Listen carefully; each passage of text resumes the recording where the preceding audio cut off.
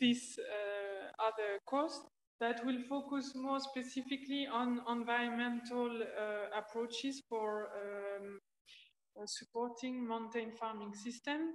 And I will focus my presentation on one agri-environmental measures which was tested in France.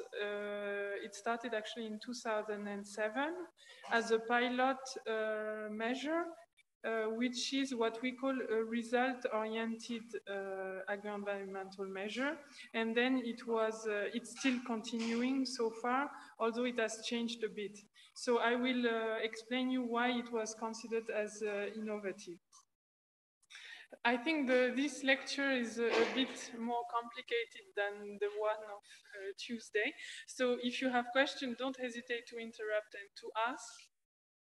Especially at the beginning, I will explain a few things about agri-environmental measure. If you're not so familiar with this agri-environmental policy, don't hesitate to ask questions, not to get lost on the way. So I will first say a few general things about the second pillar of the Common Agricultural Policy and this agri-environmental measure. Then I will present you this measure that was tested in France in 2007, which we call the Flowering Meadows measure. I will give you some more insight about the farmer perception of the measure.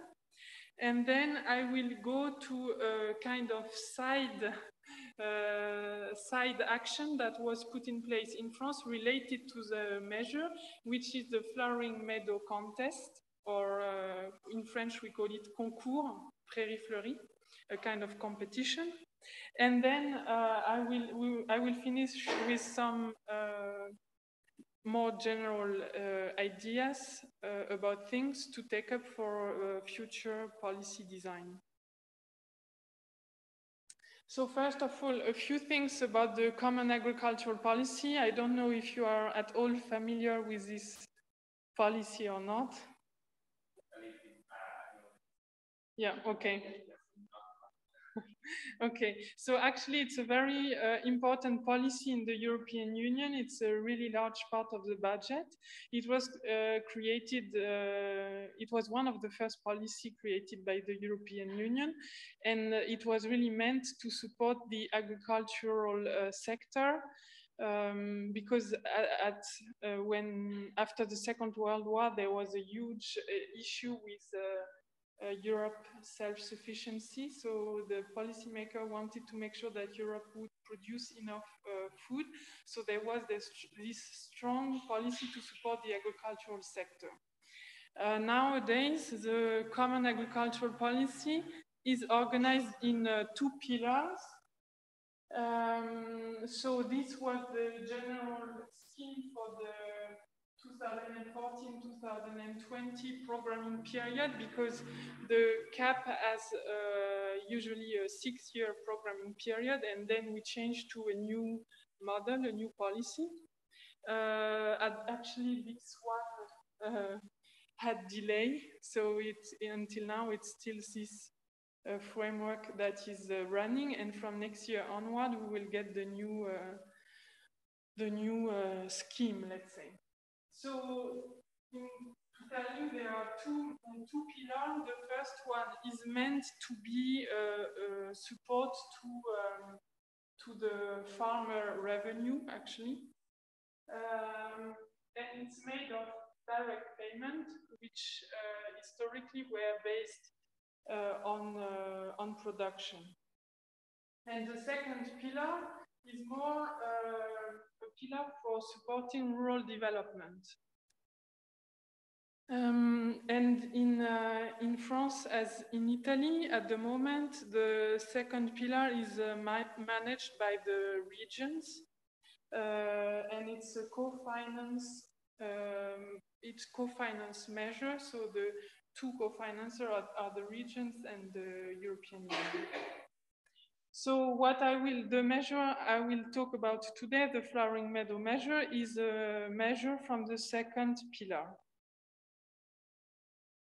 So this second pillar has slightly different objectives compared to the first one. I was telling you the first one is really meant to support farmer revenue, and the second one is more to have, let's say, rural development action, agri-environmental action, for instance.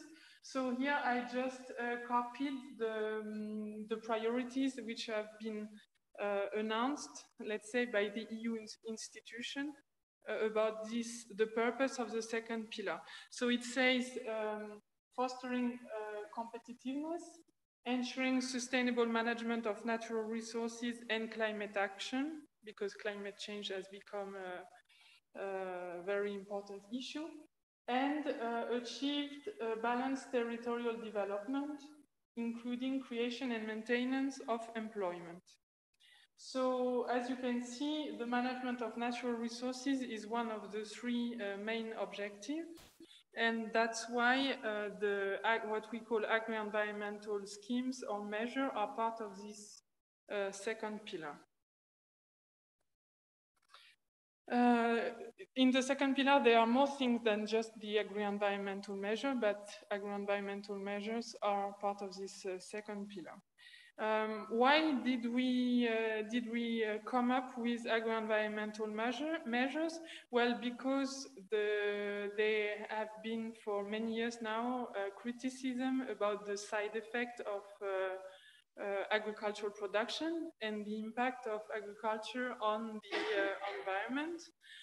For various reasons, water pollution problems, biodiversity decline, etc. So, of course, this, let's say, negative impact of agriculture depend on the practices and on the type of farming system. But the idea behind this agro-environmental measure is to offer financial support and to give incentive to farmers to have more environmental friendly practices. So these agri-environmental measures are actually contracts that the farmers can subscribe to. And if they subscribe to such a measure, they have to fulfill a number of things. And to compensate that, they get financial compensation for the efforts, let's say, they do to have more sustainable practices. So it's a 5-year contract, and it gives financial support to farmers based on the principle of compensating the farmer for the extra cost or for the income forgone. As you might know, the financial support that are given to farmers in the EU are quite strictly controlled, because you cannot support farmers as you want. You have to respect the rules from the World Trade Organization. So the rule that is in place in the EU to justify such financial support to farmers is that you have to compensate for the extra cost or for the income forgone. So for each measure that is proposed to the farmer, they calculate what is the income forgone for so the income that the farmer doesn't get because he has implemented this or that practices, or what are the extra costs that he has to face because he has implemented this or that practices. And actually in the EU there are two types of agri-environmental measure, and it's there that you have to tell me if it's not clear, because it's really important you get these points before getting to the rest of the presentation. So the two types of measure are what we call action-oriented measure or result-oriented measure. What are action-oriented measure? Or sometimes in the literature you can also find the term means-oriented measure. I will rather use action-oriented measure. It targets specific action or specific means of action, which are usually farming practices that the farmer commits to respect, to fulfill, to implement on his plots, on his parcel of land. So, for instance, it can be, for a grassland, it can be a late mowing agri-environmental measure. It means that the farmer is not allowed to cut the grass and to harvest the hay before, for instance, the 14th of July. So if the farmer subscribes to this measure, he is not free of the date he can harvest his hay. He cannot do it in June if he has subscribed the measure that says not before the 14th of July. Maybe because of bad weather, the farmer lost yeah, if he has contracted this measure, even if the weather is, for instance, if there is, as this summer we had a huge drought, and he sees that actually on the 30th of June, the grass is already getting really dry, and he should actually harvest in June because the forage quality will really decrease. He cannot do it if he has subscribed the measure late mowing and not before 14th of July. Yeah. Well, otherwise he might get lose the money if he gets controlled. Yeah. But he has to respect it. Yeah. So that was one example with meadow. It can be also a restriction about the fertilization quantity, the fertilizer quantity that he can use on the parcel. So for instance, you can subscribe to a measure of not more than 100 units of nitrogen per hectare, and then he's not allowed to apply more than that.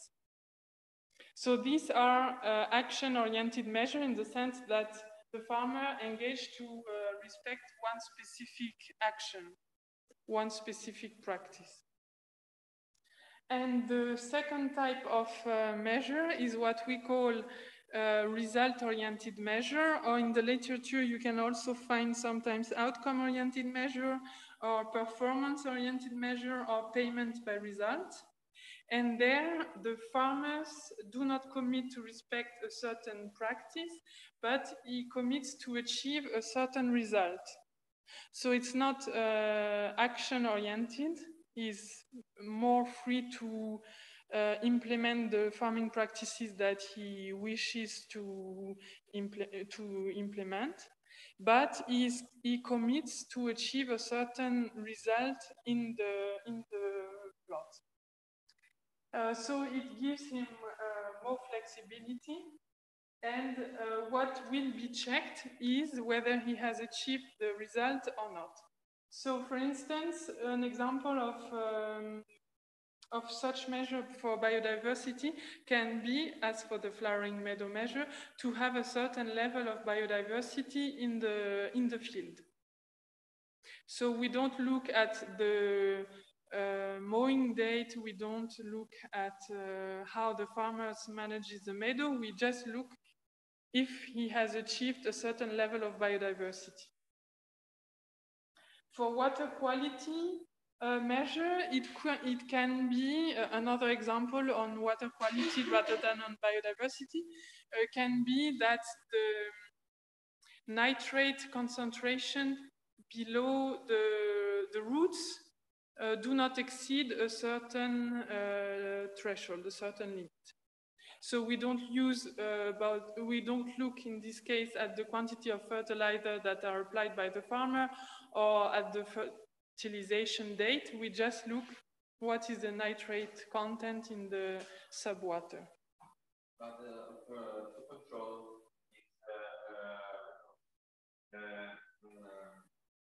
are necessary other organs or political organs beside the state national funds, or are in some way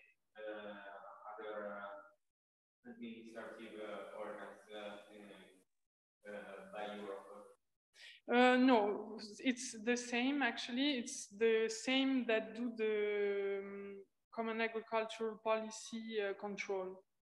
In France, there is one agency, which is a public agency, which is in charge of controlling farmers for the common agricultural policy payment. And it's the same agent that is supposed to be able to control both action-oriented measure or result-oriented measure. And this is for the control. And I will get back to that later in the presentation. You can also have a farmer advisor, like agronomist advising farmers that can help the farmer to know whether he should subscribe to such measure or not. But this is about advice, not about control. Those are two different things. But indeed, having such measure really poses question about the competencies of this agent, be they the one for control or the one for advice, because as we will see, indeed you need to be more skilled, I would say, to check the second type than the first one. So is it clear for you, this distinction between action-oriented and result-oriented? Yeah. So actually, most of the measures that are implemented in... You had a question? Yeah. You said that it's more difficult.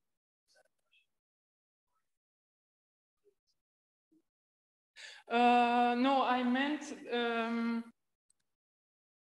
meant that it's more difficult to check, to control the second type of measure, the result-oriented one, than the first one, usually.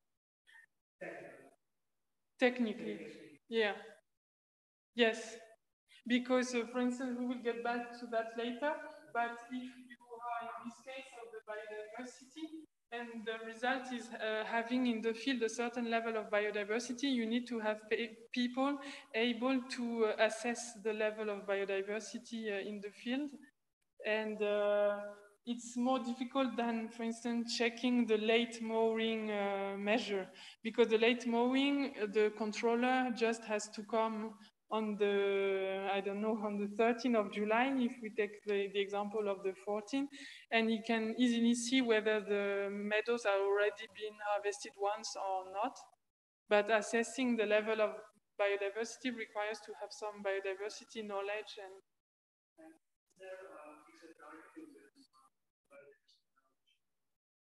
yes, I will explain that just later with this specific measure. But it's actually, they made it quite easy.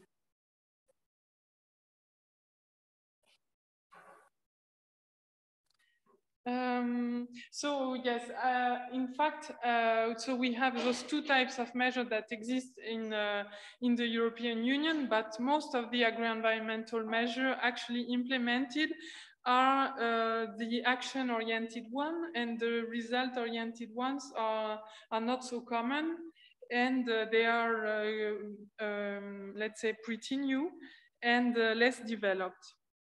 But actually, there have been many studies, research, and discussion about the impact of agri-environmental measure, because it's an important tool of the second pillar of the Common Agricultural Policy. And there are a lot of criticism about this measure and about their impact. There are a lot of discussion because some stakeholders, some scientists, some experts consider that many of the agri-environmental measures are not, do not have sufficient impact, that their efficiency and their efficiency is being questioned. And they are, the main criticism are the fact that sometimes the measures are totally inadapted to local condition, to local context, and that they are inadapted to farmer constraints. If we take the example, and your question was really relevant, if we take the example of this late mowing measure, it is not adapted to the weather condition. It might not be adapted to the weather condition of a specific year. And there is no flexibility in that. The measure is as it is, and you cannot change it during the year, for instance. And usually it's decided the same date for a big area. For example, yes. For the remote. Yes. Yeah. And usually, at least. Yes. Yes, it's not necessarily regionally adapted, for instance. Yeah. I have just one question. So, are these measures implemented by regional decisions? I mean, how does it work? So, Europe says protection and biodiversity, and then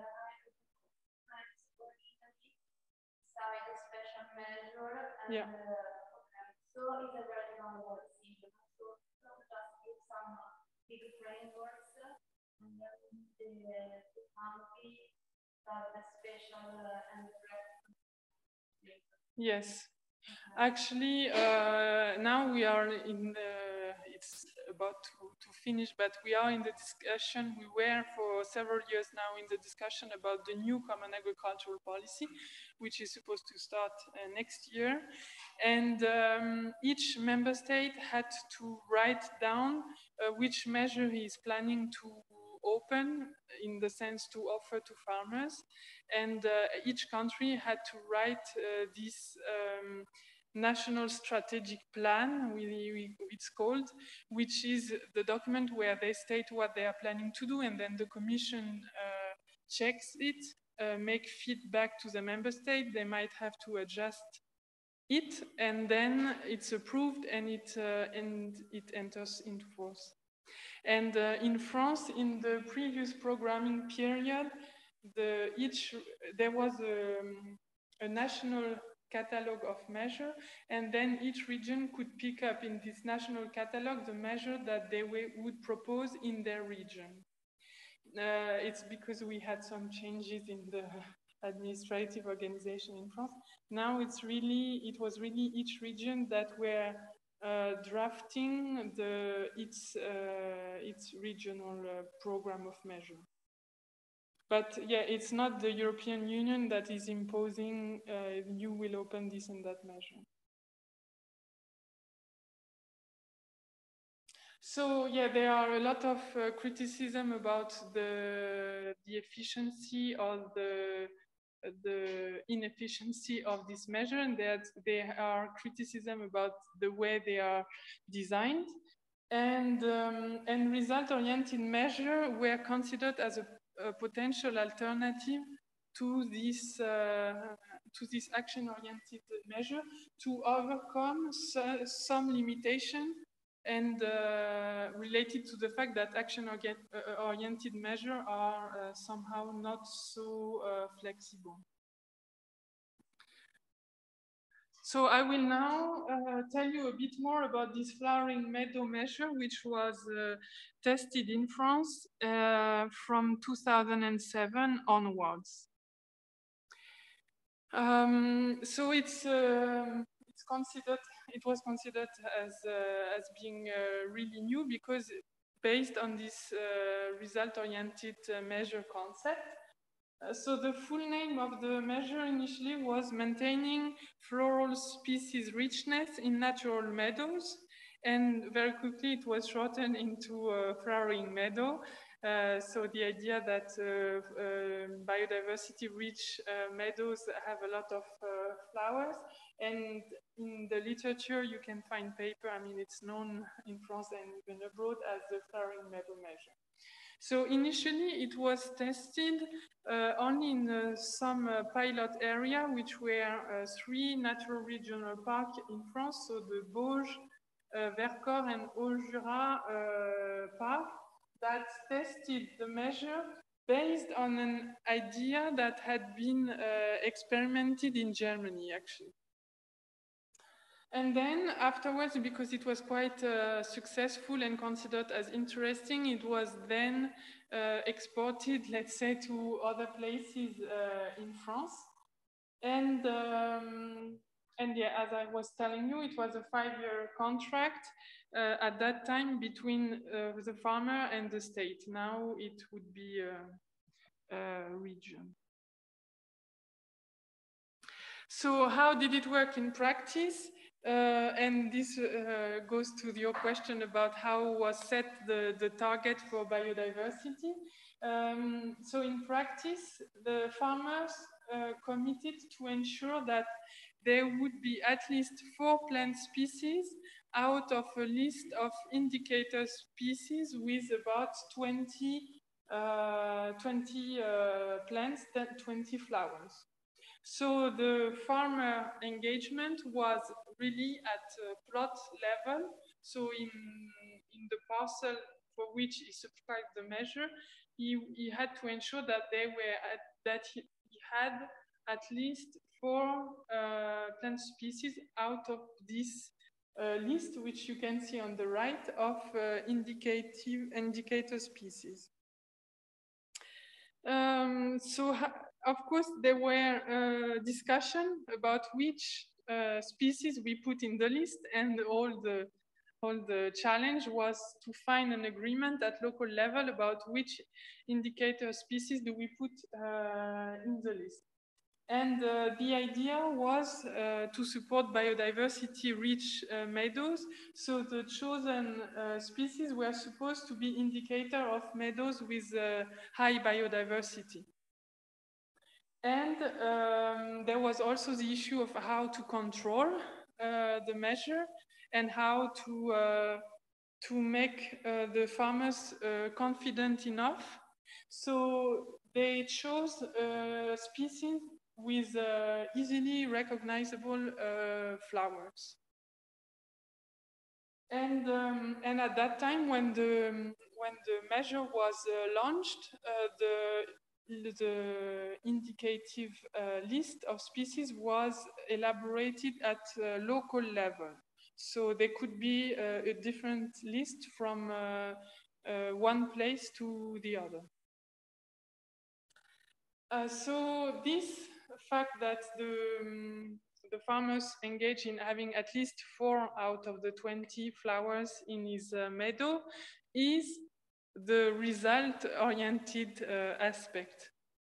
He is free to cut the grass when he wants, as long as there is at least 4 out of the 20 species in the field. But there were also, if you look at the measure into more details, there were also 2 other aspects the farmer committed to. The first one was having fertilization limited to 125 units of nitrogen per hectare and per year, with a maximum of 60 units of mineral fertilizer. And the second one is that chemical weeding and tillage were forbidden. And actually, these are more action-oriented requirements. So very often, the result-oriented measure actually combine both result-oriented and action-oriented requirements. But if there is at least one result-oriented requirement, we generally call them result-oriented measure. So one interesting thing here is that yes. Many of them are yeah.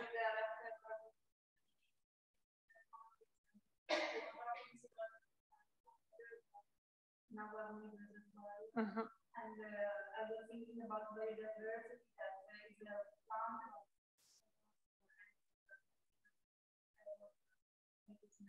Yeah. Yes, absolutely. And we will get back to this aspect when we talk about the flowering meadow contest. Yeah. So it was biodiversity in a broad sense, also services provided for biodiversity.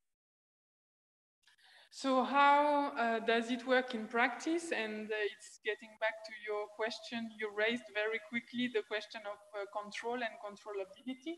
So how did it work in practice? Well, the criteria was that the inspector, in case of control, the state inspector had to find at least four plants species in each third of the plot diagonal. I don't know the English pronunciation.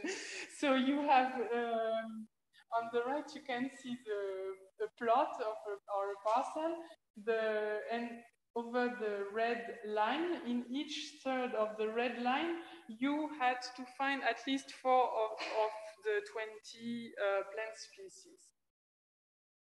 And the particular aspect in France was that this measure, there was a zoning of the measure, meaning that I told you it was tested in Haut-Jura, Vercors, and Bauges Natural Regional Park at the beginning, but it was not possible to subscribe the measure for all the parcels there, but locally they had picked up some parcel of some area of particular interest, and the measure could be subscribed only in those particular spots.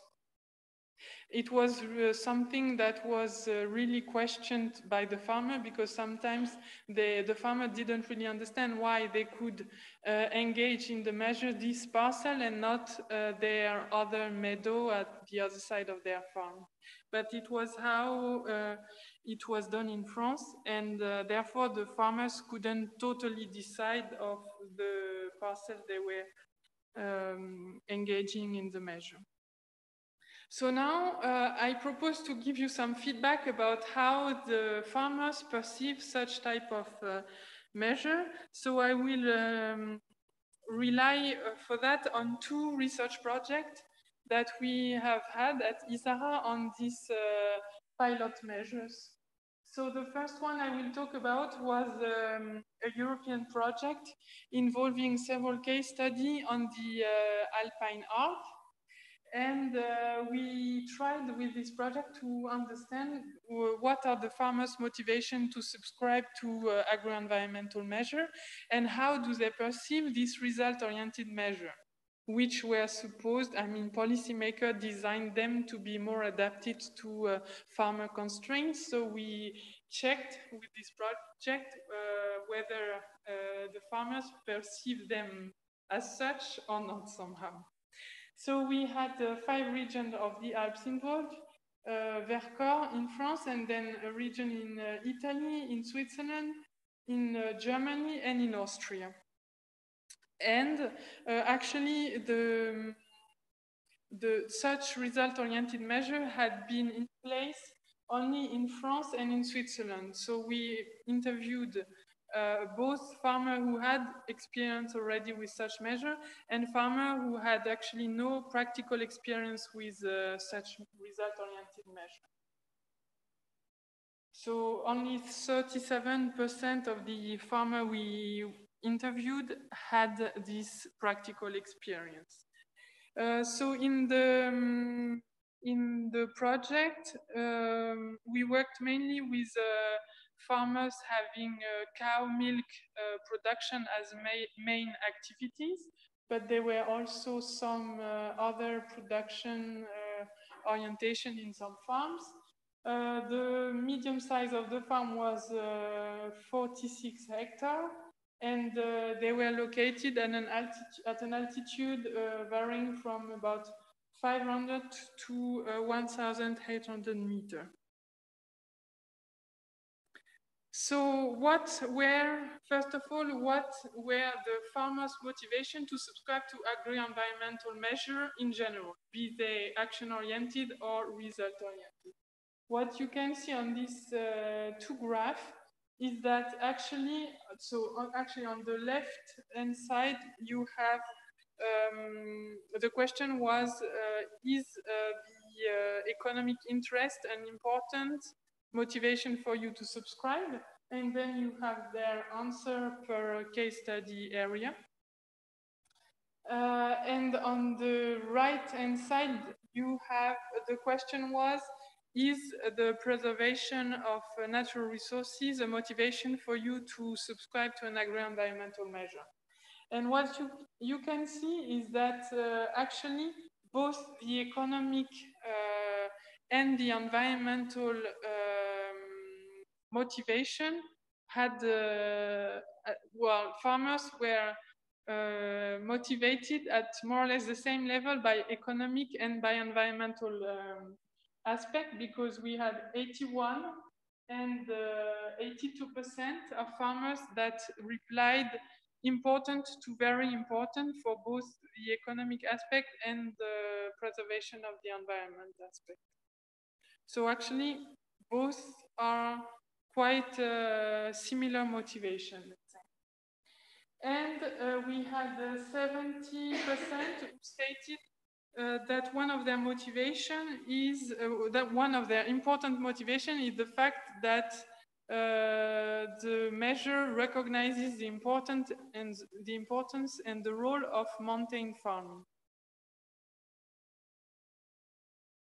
So sometimes you hear that the farmers' motivation to subscribe to agro-environmental measure is mainly the economic incentives. What you can see here is actually that the protection of the environment was at the same level than the economic aspect. And then we asked them how they, whether they would prefer action-oriented measure or result-oriented measure. And what you can see is actually that there is just a tiny majority that says, that declare that they would prefer result-oriented measure. So here on the graph, you have the result per case study, and the first line is the result in general. So in general, on the whole, on all the farmers, there were 58% that declared to be in favor of result-oriented measure rather than action-oriented. 27 preferred action-oriented, and 6% had equal preferences, didn't really decide. So it was quite a surprise for us, because we were actually expecting more farmers to be in favor of result-oriented measures. So it's not so clear.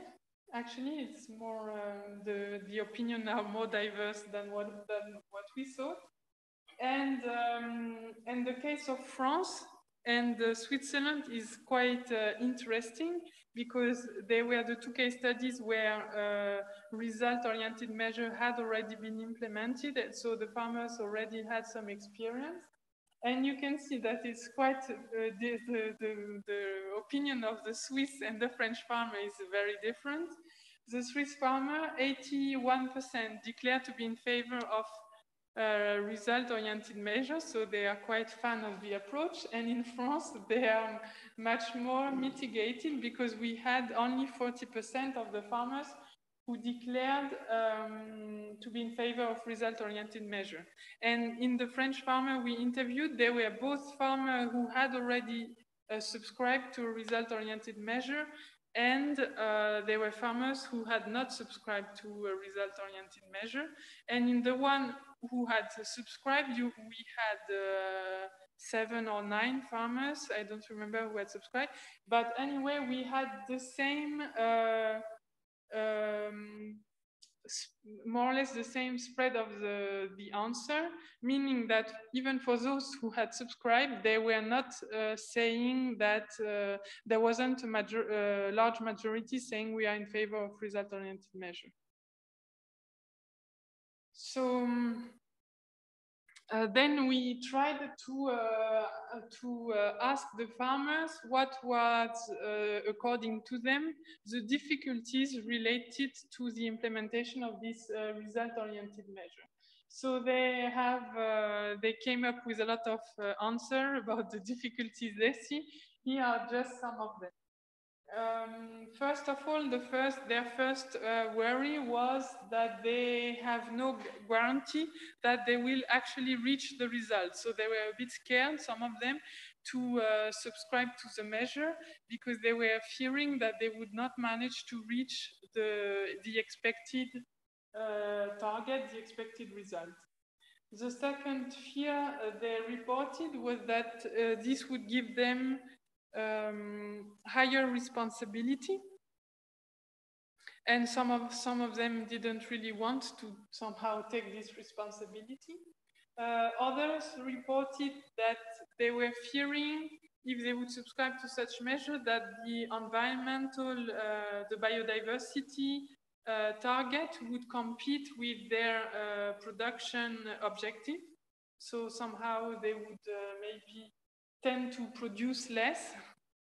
Some other reported that they consider that even if they implement new farming practices on their meadows to try to have more diversity, the result would be unpredictable. So even if they change their farming practices, it's not sure that it will have an effect on the biodiversity in the field. Some other reported that it's difficult to control, so they were fearing some problems in case of control. And some other reported that they were not sufficiently trained and skilled about biodiversity to be able to assess themselves whether they have reached the target. And finally, some say that even if they change farming practices, the time that will be necessary to have a concrete effect on the parcel is too long to be relying on subsidies. So somehow for them it was not really realistic to have subsidies for results that would take such a long time to appear. So they receive, I mean, the number of from the reach the goal, the other is what with so subsidies on achieving. Yes, but actually it's a 5-year contract. So from the first year, you are already supposed to have the results because you can be checked from the first year onwards. Okay. Yeah. Yes, every year of the contract. Yeah. Yeah. What will happen in Yes. Yes. Yes, for all the agri-environmental measure, if you are not controlled, it's okay. But if you get controlled, if the commitment is not respected, you have to give the money back. Yes. Yeah. Or you can get a fine if it's just like with an action-oriented measure. If it's just a minor problem, you might have to give only part of the money back. But yeah, the idea is that yeah, so that's why it's a bit engaging for them, yes. And I will get back to that later, but it had also probably an impact on the farmers who have subscribed to the measure. Because indeed, if they didn't have if they had a very low biodiversity level in their pasture, it's really tricky to imagine that they will reach a much higher level within a year or even within 5 years. Yeah. Yeah. Yeah.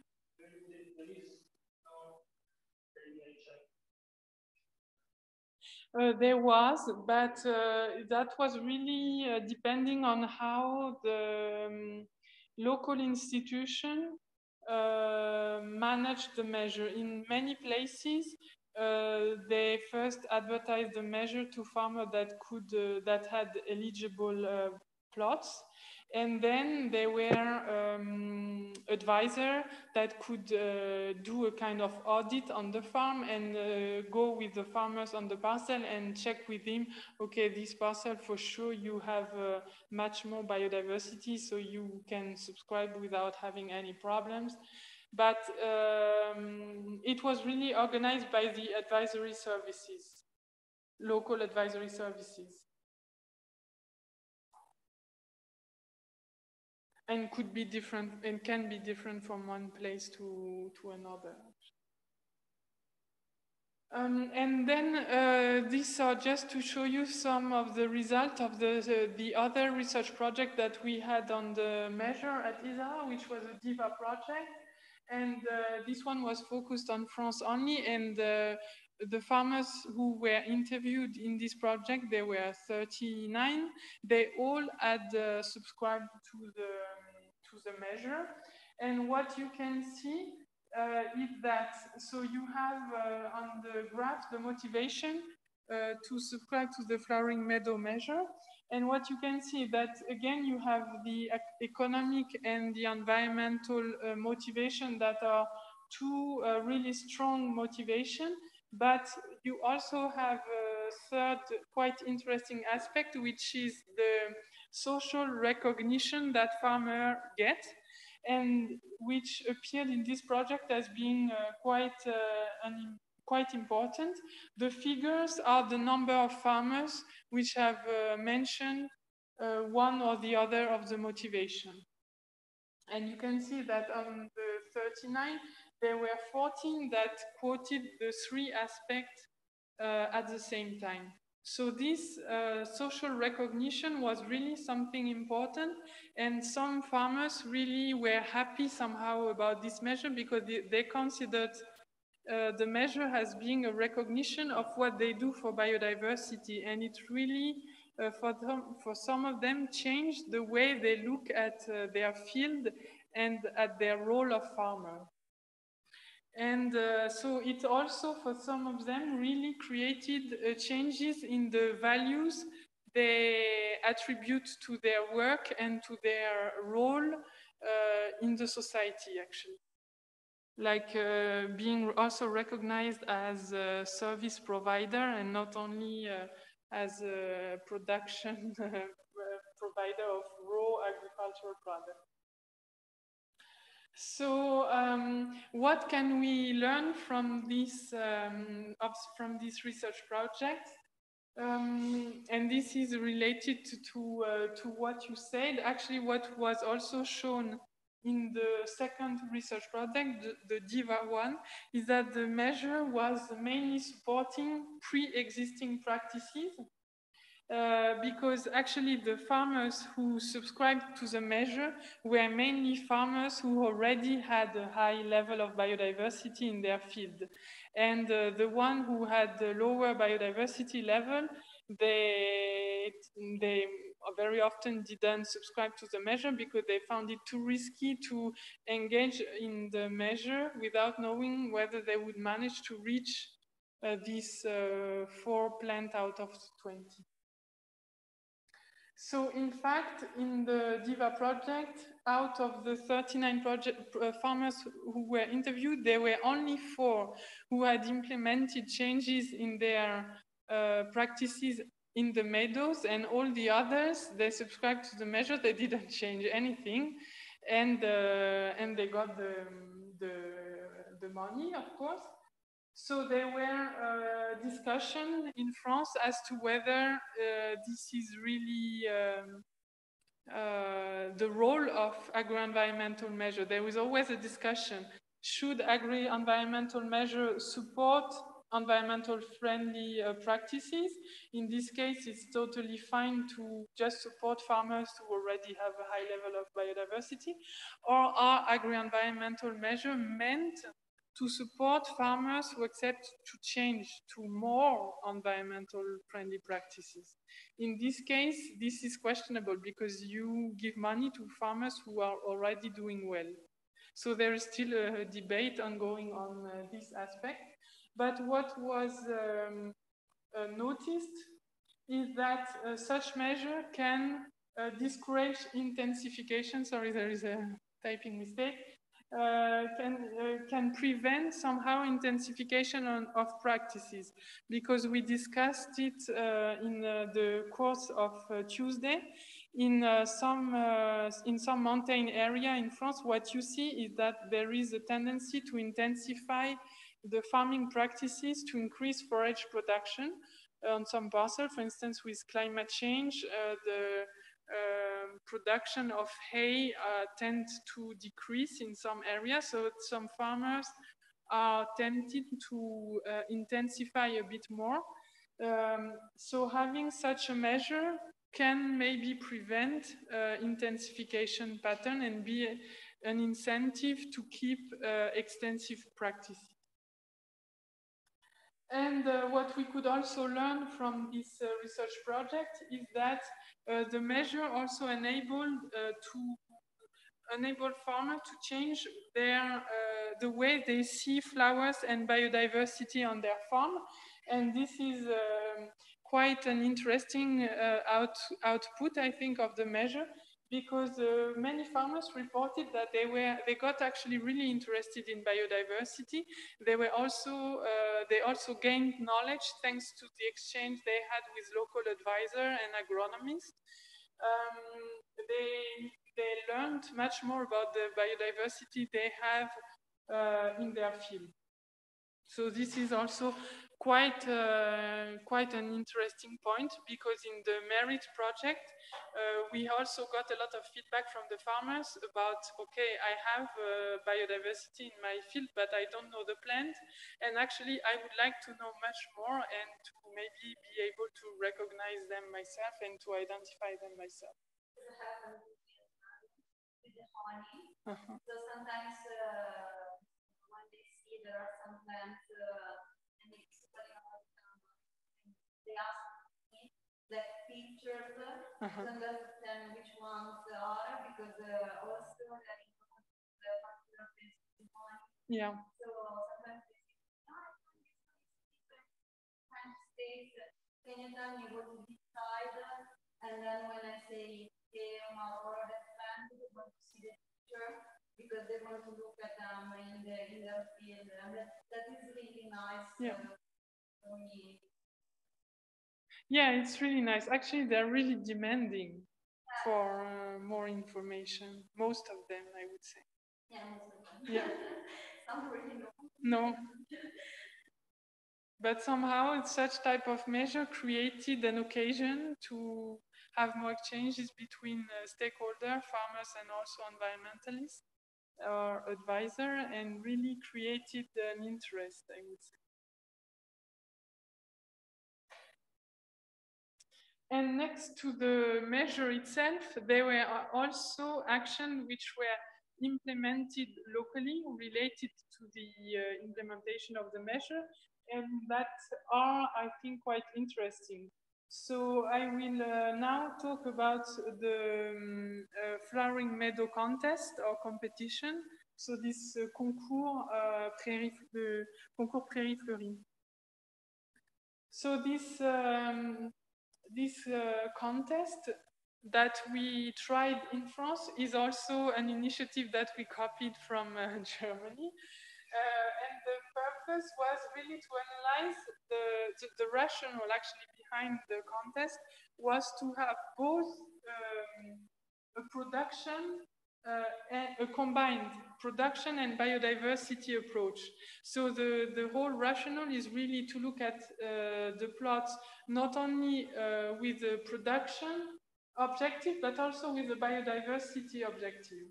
So the first contest was organized in 2007 in the Bauges Natural Regional Park, and then the initiative was taken up by the National Federation of Natural Regional Park and Natural National Park, in partnership with INRA, which is the National Research Institute for Agronomy in France, Scopela, which is a very small agricultural advisor specialized in pasture and meadows management in relation to animal feed.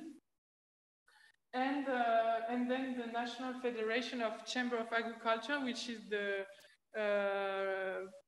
main advisory body, let's say, for farmers, got involved as well. And nowadays there are some also cross-border contests. For instance, at the border in Jura, the border between France and Switzerland. And I think you told me that there were trials also in Italy and here. Yeah, but it's just a very local initiative. So the Anamendo Park did a couple of competitions. One was the flowering meadows, but it was not really local. So they did like farmers, but we didn't have many participants. And also we did one of the best vegetable garden. And that one was a bit more participated, and it was another very local initiative, just to remember what they did over was done by the locality, one we met. It was about this and also Luca Duffoni that is our botanical professor.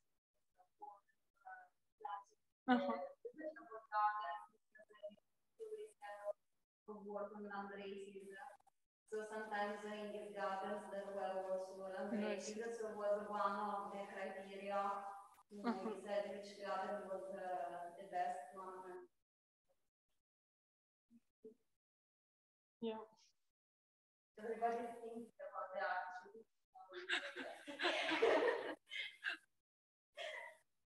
Yeah, if you would be in the jury, for sure the one with the artichoke would. And in 2014, this flowering meadow contest was officially recognized as being a Concours Général Agricole, which is a recognition by the Ministry of Agriculture. And it was very important to have this recognition, because in France, usually the concours agricoles, so those agricultural contests, they are really production oriented. So you have them for cows, for instance, and it's usually the most productive animals that are rewarded. So it was really, let's say, a change of mind to have this contest recognized as an official concours agricole, when it is meant to have both a farming and a production approach and an ecological approach, a biodiversity approach. So it was a kind of a small revolution at that time. And now the contest still exists, but changed name. It's not called the Flowering Meadow Contest anymore, but Agroecological Practices Contest for meadows and parcours. I don't remember how to translate it. It's anyway an area as well, but it can be with trees and so on for animal to graze. And the change of name is also related to the fact that we had a big national plan for the development of agroecology. So to have more agroecological practices in farming system in France. So it was somehow a way to make the contest fit into this agroecological plan for France.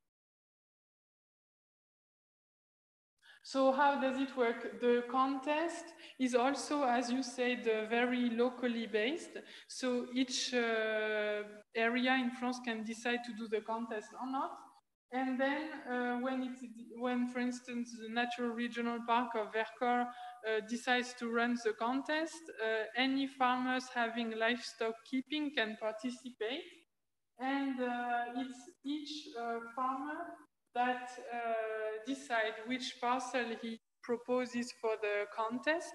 And of course, each farmer can decide to participate or not. It's on voluntary basis. And the plots which are involved in the contest must be a productive one. I mean, they must be used in the farm for the animals. And then all the parcels which are proposed, which run for the contest, are visited by a local jury. And then it starts with the presentation of the plot by the farmer himself or herself, who explain a bit the history of the plot and what it is used for, how it is used for, how it is used, when do the animal go, for instance, if the animal go. What about the local jury? So the jury is composed of a diversity of stakeholders, and that's also one of the really important aspects, because they are both agronomists and environmentalists. For instance, it can be a bird expert through a local bird life organization. I'm sure you have those in Italy as well.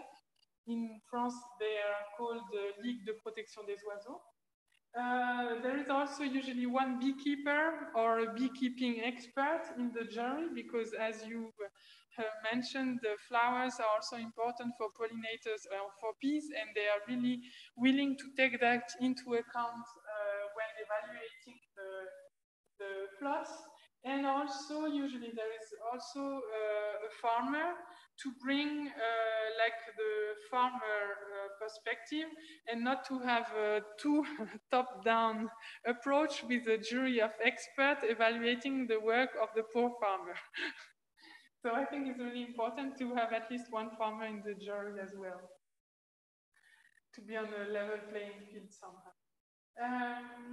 And then the really important aspect is to get all those stakeholders to discuss together. And the purpose is also that each of them can maybe change a bit his mind and broaden his perspective. For instance, the environmentalist to consider the farmer's perspective, or the agronomist's perspective, and vice versa. The agronomist to maybe consider that, okay, this is important for bees or for birds, etc. Yeah.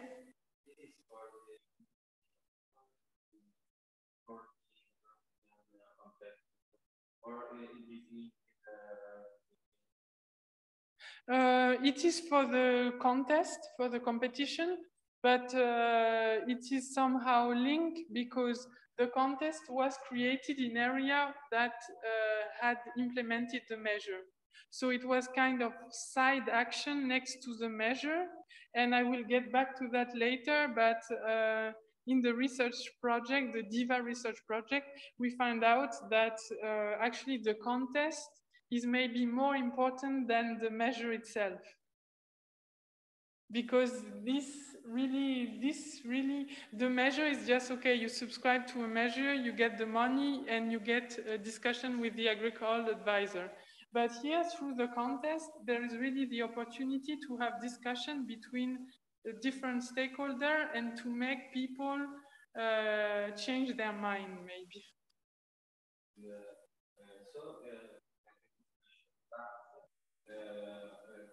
With the suggestion of the agronomist for them their suggestion, or on the chart the correct the practices. Yeah, they don't really correct the practices. Somehow they judge, that they evaluate each of the proposed plot, each of the plots which are running for the contest. There is an evaluation by the jury according to different criteria. I will just go to. In the end. Yeah. But then it's up to the farmer to then correct his practices if he wants to, but he doesn't have to. It's just a contest to reward the best meadows of the area.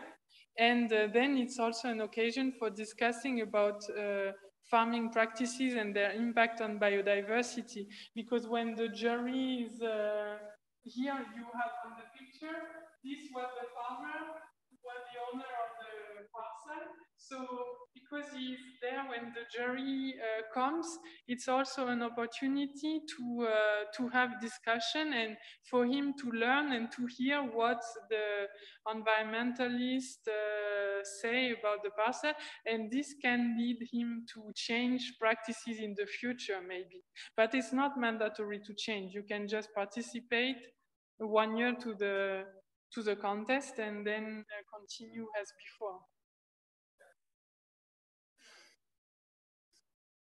And here again, the plot evaluation is really based on the same principle as for the measure, actually. So the jury goes through this diagonal and in a line, not to destroy totally the pasture, the meadow. And on each of the third, they check that there is at least, there are at least 4 out of the 20 plant species. But they also evaluate other things. So this is the current evaluation grid. So there are a number of templates, let's say, that need to be filled in during the evaluation, but the rationale behind the evaluation remain the same since the creation. So it's still remains, the main objective remains to assess both the farming, so the production aspect, but also the ecological and the biodiversity aspect. So I will just give you some examples of the grid to be filled in is really long and it's 12 pages. So there are a lot of different aspects, but here I have just put on the left examples that are more related to the assessment of the farming aspect, and on the right, more, let's say, the ecological aspect of the plot. So here you have, for instance, things related to the productivity of the parcel, because the aim is not to have flour but not producing anything. And here it is about the feed value. So is it good for the feed ration or not?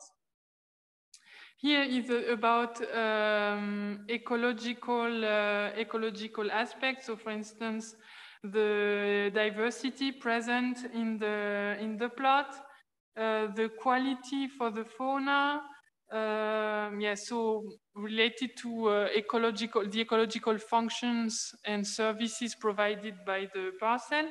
And here it is the valeur apicole, so value for bees and pollinators. And beekeeping, the beekeeping aspect. But they are all field evaluation. So yes. No. No, it's really just this.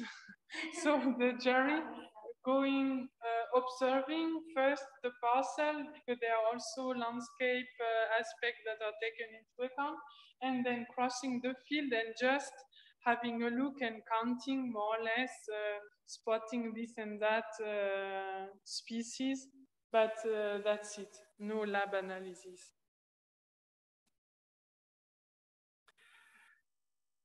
Yeah, and then from green to red to give some qualitative evaluation.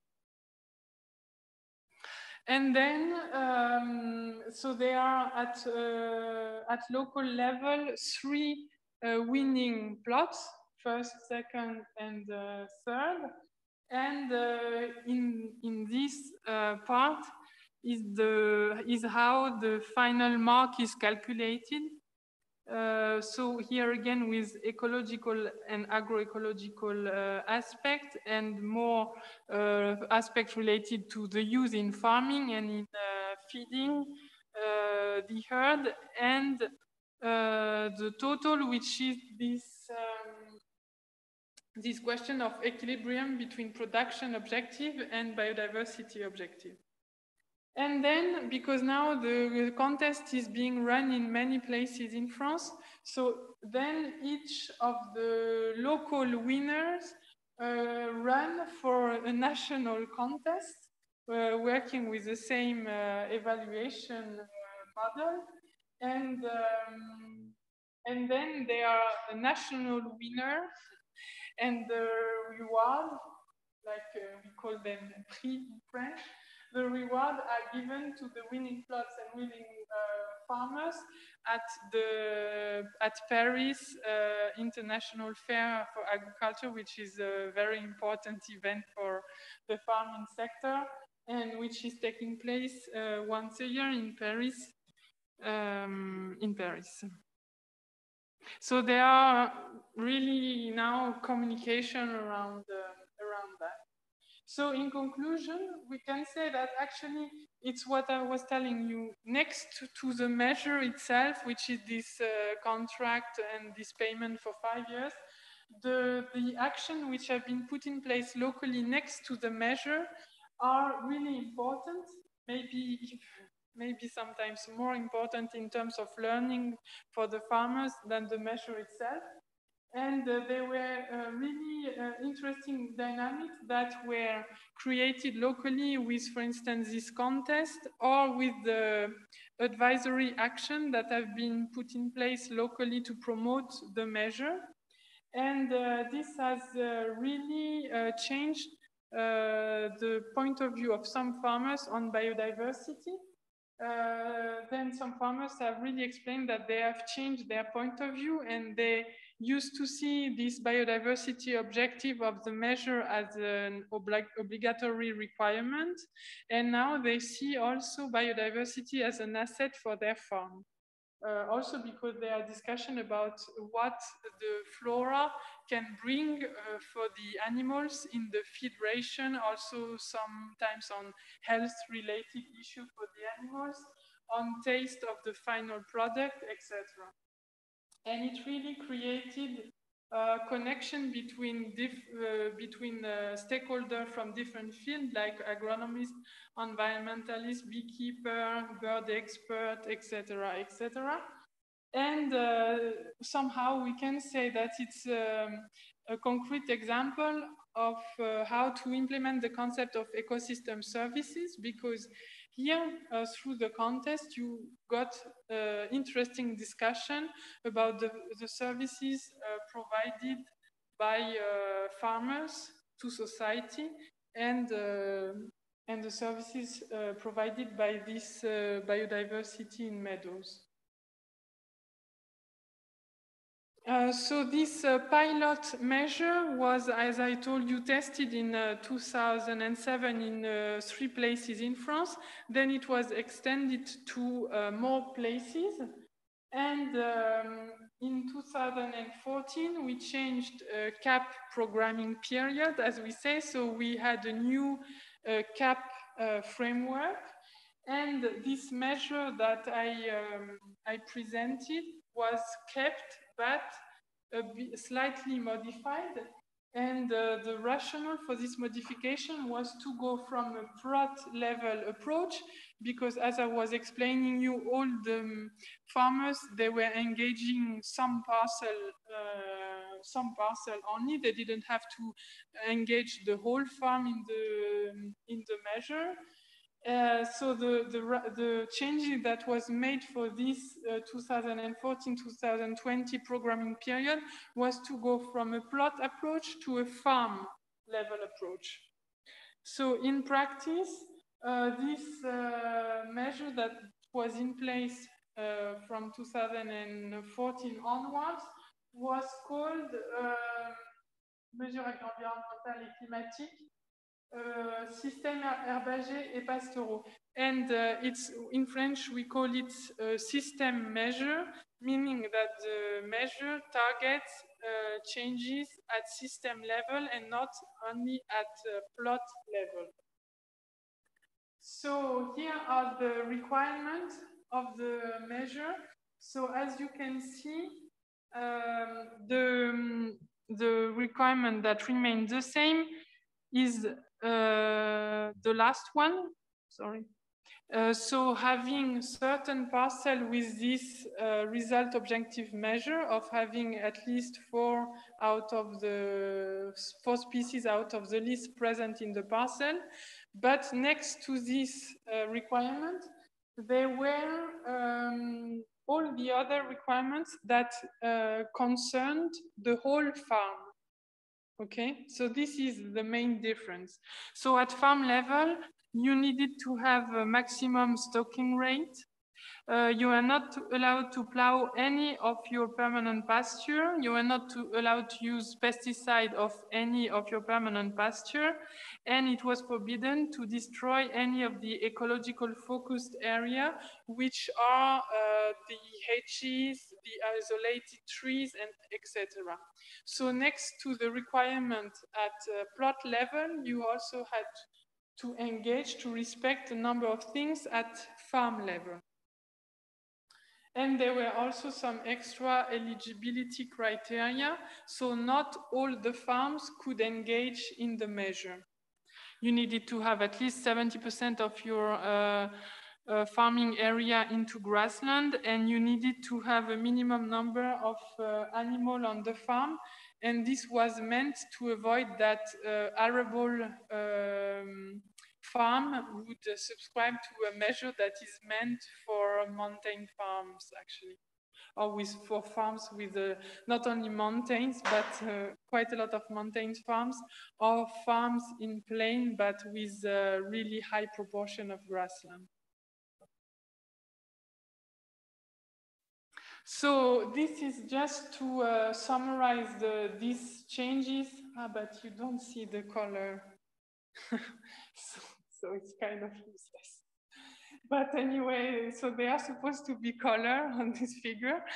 And it was just to illustrate that before you could actually engage only one of your parcel in the measure and not care about or not having to justify what you were doing on the other plots. And now with that renewed approach, you had to respect things on your biodiversity rich parcel, but also this also had consequences on your management of permanent grassland and ecological element. So actually, it has an impact on almost the whole farm, not totally the whole. Like if you have crops, it had no impact on the crop plots. But for the rest, all the permanent grasslands, for instance, had to stay permanent grassland, etc., etc. So what can we keep from this in terms of recommendation for future policies? Actually, I think that this changes from a plot approach to a farm approach is more interesting from an environmental point of view, because as I was telling you, in the first version of the measure, farmers were really free to do whatever practices on the rest of the parcel, and now they are more committed to have a system thinking at the level of the farm. But still, I think we will probably in the future need to have an even broader approach. And here it is just to illustrate the fact that at the moment, okay, we got from the plot level to the farm level, but I think that we probably have to go up to the supply chain level also for this agri-environmental action, or to the territorial level. And I used for this figure the work that was done by Alice Berthet, which was one of our PhD students who just graduated and defended her thesis last week. And she didn't work on mountain farming, she worked on water quality issue, but I think that the approach that she has used is a very interesting one. she used the concept of policy mix, which is a concept to analyze the implementation of policies, and she used it for agro-environmental policy. And the rationale is that to be totally efficient, you should actually combine different type of measures. And in her work, she worked on water quality issues, and she showed that at the moment, local stakeholders are more and more combining different policy tools and agri-environmental tools, and that you have actually to go up to the supply chain level for the changes to be really sustainable. What does it mean in practice? It's if the farmer makes changes at the scale of his plot or at the scale of his farm, but if it is not somehow also recognized by the supply chain stakeholders, such as the processor, collecting the raw product from the farm or processing them, well, the farmers might not be able to maintain those environmental efforts on the long run. So there is really an issue to also get those supply chain stakeholders involved, and maybe to get even a recognition at product level for the effort made by the farmer at farm level. So I think that we saw with the flowering meadow measure that we already made a step forward with getting from the plot to the farm approach, but there is probably a need to even go further and consider supply chain aspect and the supply chain level, which is really impacting on what is going on at the farm, and also the territorial level to better make the local area benefit from dynamics at farm level. And of course, areas corresponding to natural processes such as a watershed or a natural regional park or another type of protected area is also an important scale to design and implement agri-environmental policies. So the goal is not to make money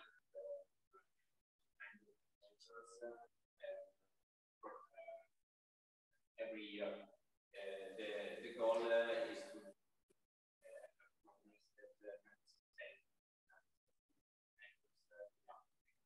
exactly. Yeah. And you saw from your experience that farmers couldn't find the market to start. Yes, on Tuesday we have talked about quality schemes such as protected designation of origin, for instance. Those are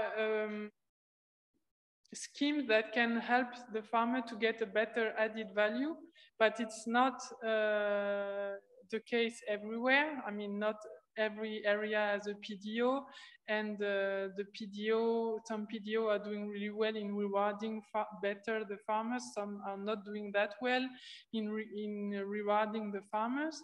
So I think that yes, we have to, that the supply chain have to also play a role to give incentive to farmers to have more environmental friendly practices, and somehow the price of the product and the price paid to farmers for the agricultural product should also reward those who have favorable practices. Because indeed, I mean, public policies like the agro-environmental policy, they are nice to help farmers to change, but as I told you, it's a 5-year contract. So what happened after the 5 years?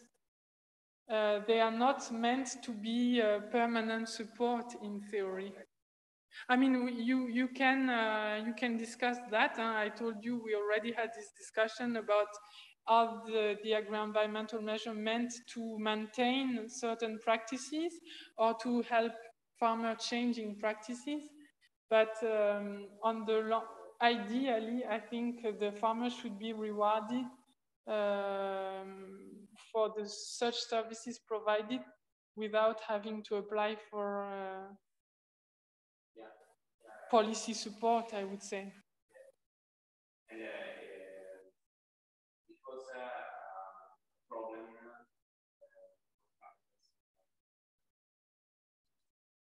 advertising.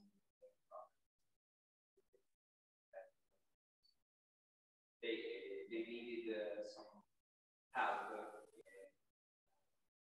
advertising and marketing. The farmers we met because we worked mainly in the Vercors Natural Regional Park. There is one PDO which is doing pretty well, and several of the farmers, not all of the farmers were involved in the PDO. There were also farmers doing direct sales.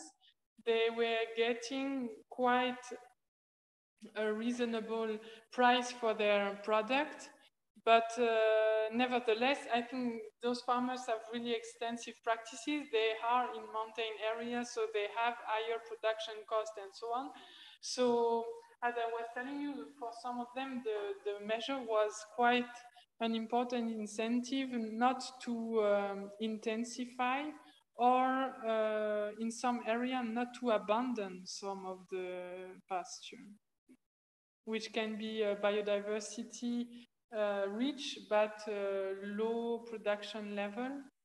So yeah, I mean, these policies are useful if the market doesn't provide sufficient reward for such practices. You're welcome. So yes, just a few words of conclusion. What we can say is that these result-oriented measures are somehow an innovative approach because compared to the action-oriented measure, they give more flexibility to farmers, and somehow they are more adapted to farmer constraints. They also give them more responsibility. Some farmers really reported to feel more responsible not only for production but also for nature protection. And it can also be stimulating for farmers to try to question whether they can reach a higher level of biodiversity. What we also saw, and I think it's a really important learning from this, from both the measure and the contest, is that it really created changes in the values of some farmers and really changes also their view on biodiversity.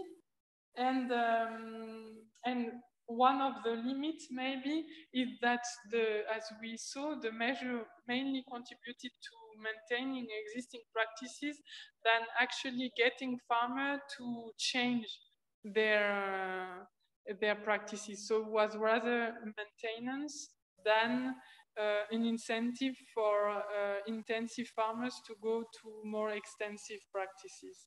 This we didn't really see happening. But the big discussion was that sometimes the farmers they cannot pay the Yes. So and where I think we see they are already doing that in the definition of the yes. Yeah, I agree.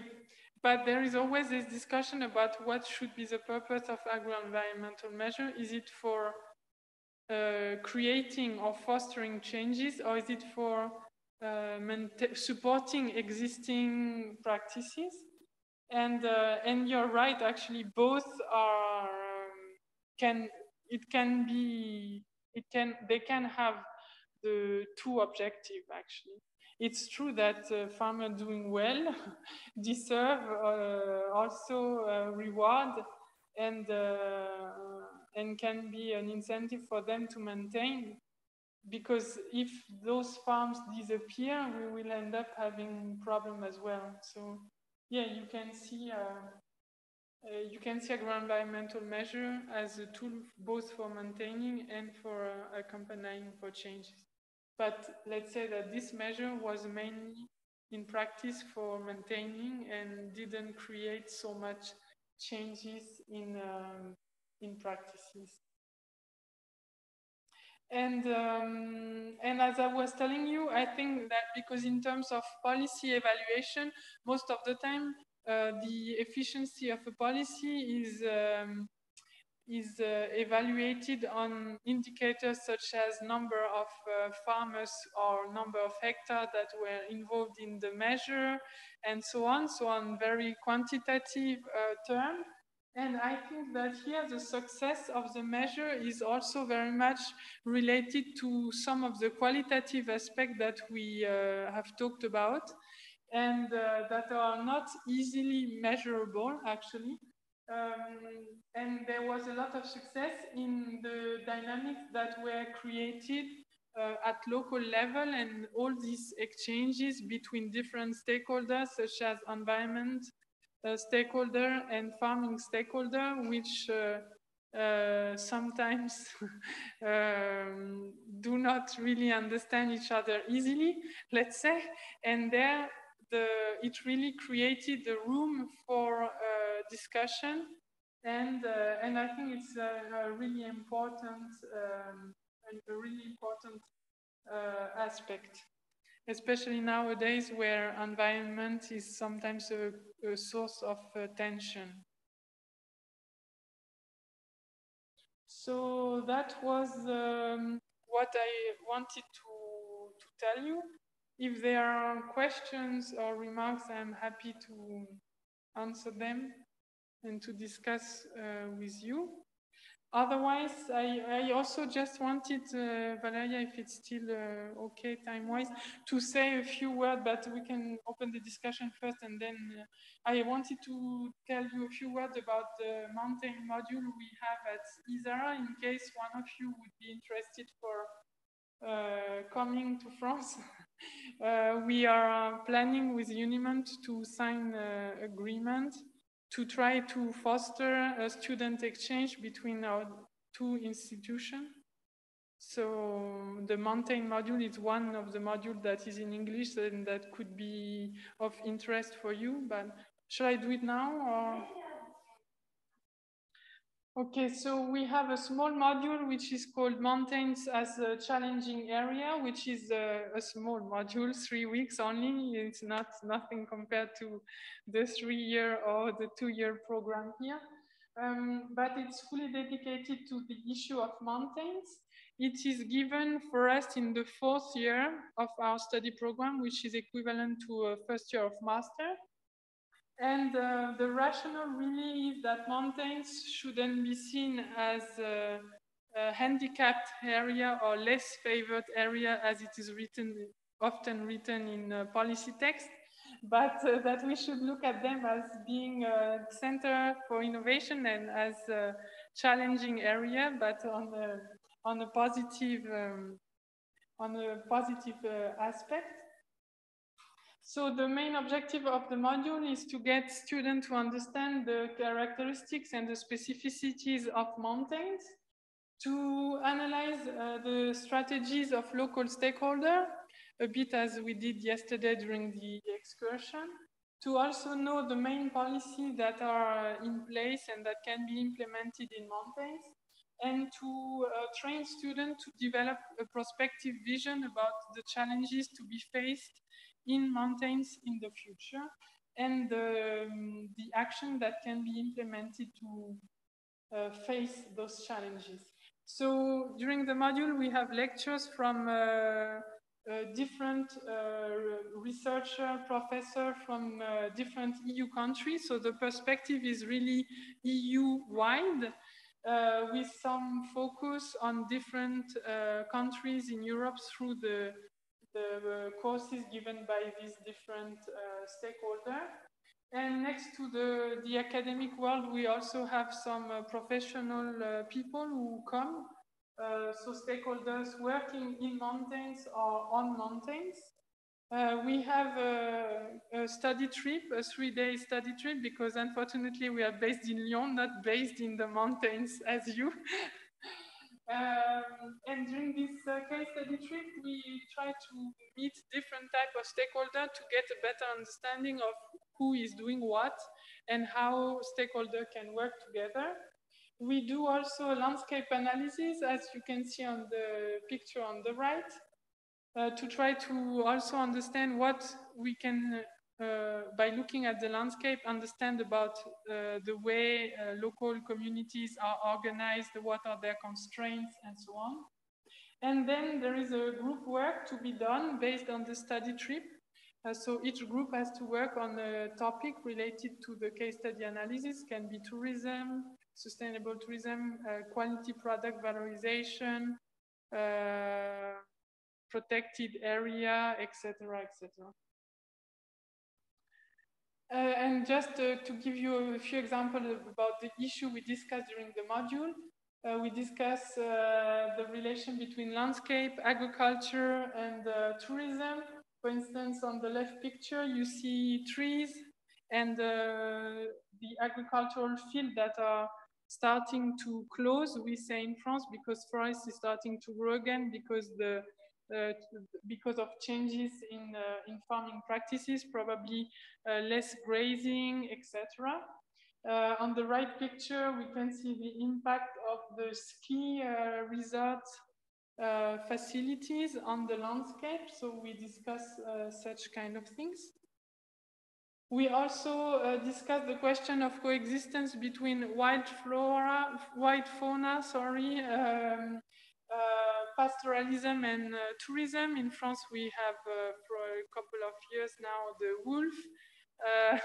It's a big debate in France, a main source of conflict because we didn't have wolf for some decades. So now that they are back, everybody. Okay, but.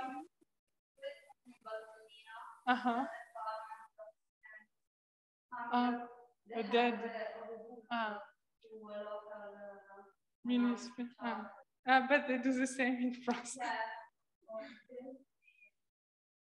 Sensitive. Yeah. But in France, everybody thinks that in Italy, the coexistence is peaceful. So everybody always say, but in Italy they manage, so we should manage. Nobody knows that there are conflicts in Italy as well. And now we have, of course, protection measure, such as protection dogs and so on, which creates sometimes tension and problem with the tourists. Some get dog bites and create problems. So we discuss all of this. And of course, we also discussed the question of how to promote quality product and which strategy can be set up at local level to try to get more added value for mountain products. So the module is taking place in June every year. And if you are interested about coming for a semester in France, it should be possible in the upcoming years. For this year, it's actually before 15th of October, so I think it's over.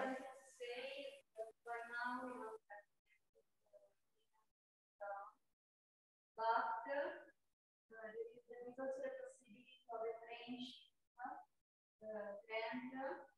So you get something like 5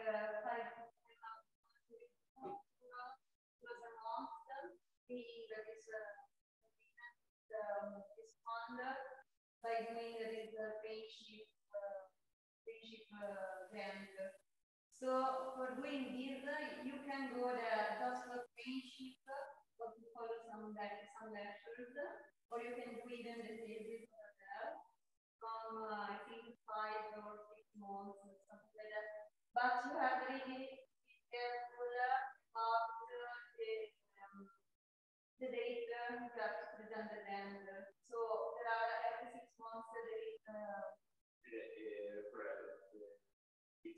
expiring on the 15th? No, not this one.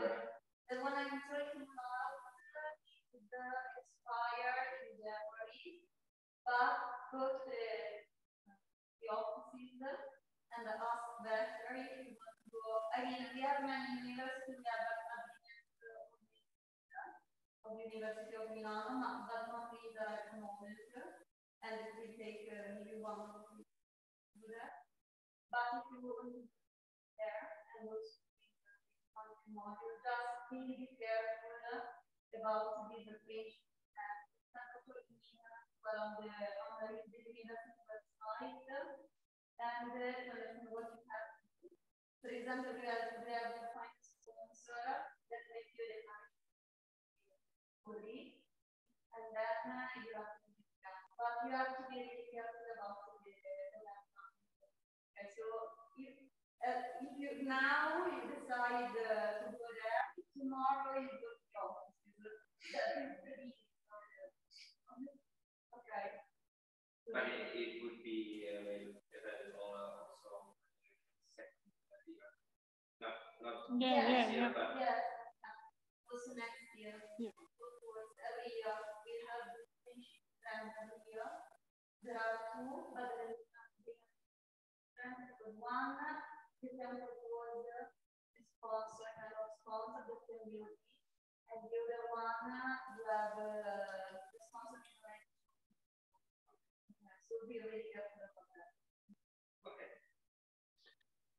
But what I can say, if you want to come for courses, there are two options. One is the fall semester, so it starts mid-September. And the second one is from January or February onwards.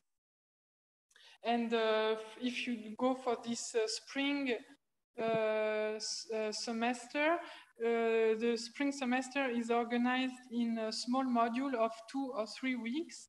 And at each period, there is at least one in English. So if you decide to come, you would be able to follow only English program from February until June. And the mountain module would be one of them, and there would be other module in English on other topics. So I brought some flyers so that you can check if you're interested the course that would be available either for the fall or the spring semester. And the second flyer are about summer school in case you are interested rather for summer school, which is a much shorter program. So don't hesitate to contact us, Unimont, and then me if you are interested, so that we can find and tell you more about the possibilities. And ISARA is part of a consortium of 3 schools, like ISARA. There are 2 other similar ones. So you can also check on the flyer what the other 2 offer, both for the summer school and for the regular classes, let's say. So don't hesitate to take the flyer. And I will also leave them, so for those who are online, you can get one later if you're interested. And meanwhile, I'm happy to discuss with you about the presentation if you have questions or reactions. Or if you want to discuss about the excursion of yesterday and the report you might write, I'm also available later if you want.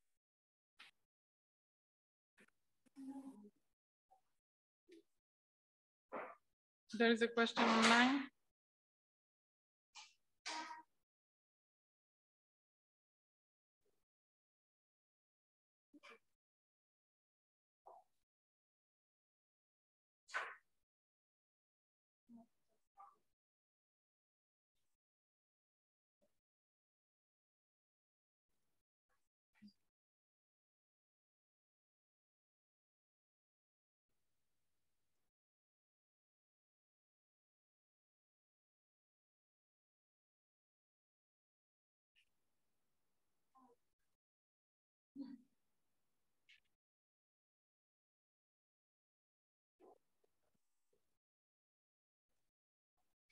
Yeah, so very, very important questions online on the fact that in Italy, a lot of farmers find this measure from the rural development program difficult and not easily accessible. Actually, we hear the same criticism in France. We also had a lot of delay in the payment of this agri-environmental measure in 2015, 2016, 2017. There were up to 5 years delay in some places for the payment, and this was a very, very bad signal sent to the farmers. They are farmers who have subscribed to such agro-environmental measure in the past, and who do not want to subscribe, who say that I don't want to subscribe to such measure anymore. So yeah, I agree that it's really not easy. Some farmers also consider that if they subscribe to such measure, they are more likely to get control for the common agricultural policy payment, and that can also be a reason for them not to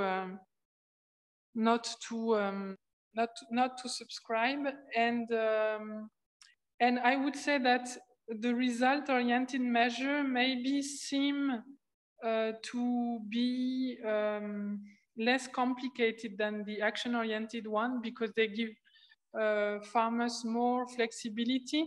For instance, the discussion we had on the late mowing measure, which might not be adapted to the weather condition of a particular year. With a result-oriented measure, you have more flexibility. But what we saw in the results is that farmers do not all consider that it's actually better with result-oriented measure, and some of them are also a bit scared of such measure. I don't, unfortunately, I don't really have an answer to what to do.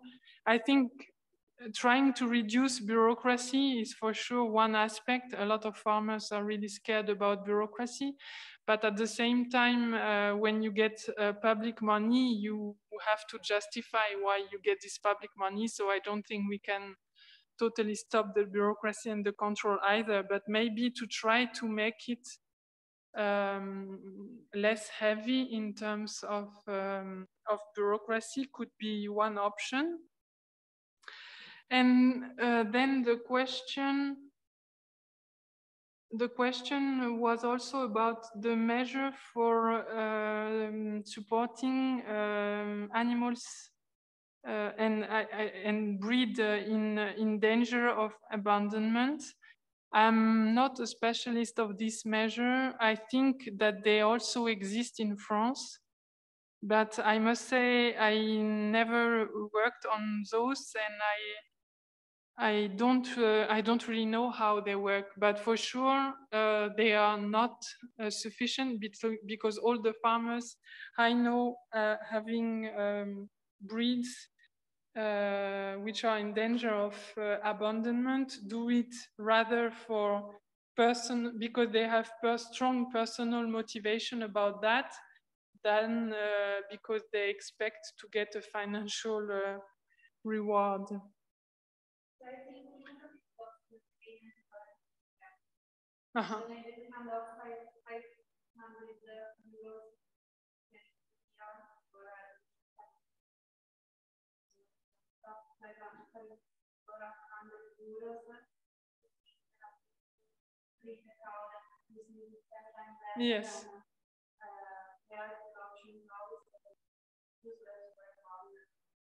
Or they have already done, it's a bit like the needles. If they have already the cattle, that kind of cattle, that is good, but if not, this doesn't make people change. Because a few years ago was just 400.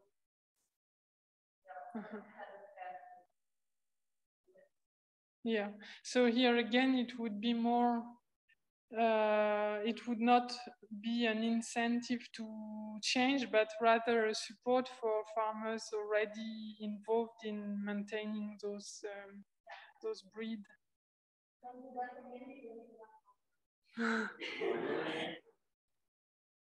So on the question of how to get more farmers involved in the policy measure, I don't have an already recipe.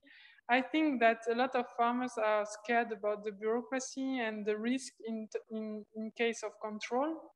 And maybe this gets back to the discussion we had earlier. If the policy do not sufficiently give incentive for farmers to go for those measures, the other option could be the market and to have a better price for product coming from farms having more sustainable practices.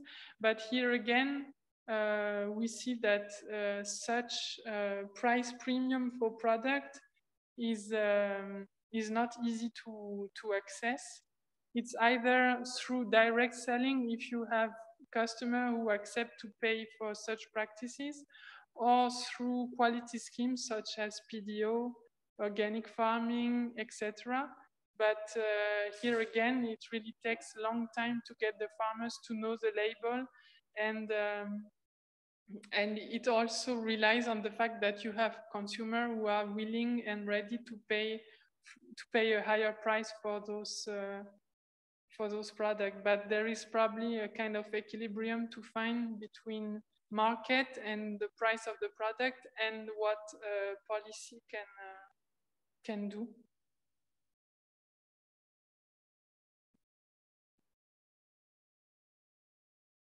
Okay, thanks. And sorry for not having a miracle recipe.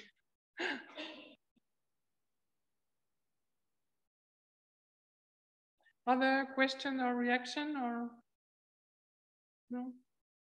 So thanks to all for your attention, and have a good evening. And it was really a pleasure for me to be here. And I want to thank once again Unimon for giving me the opportunity to come.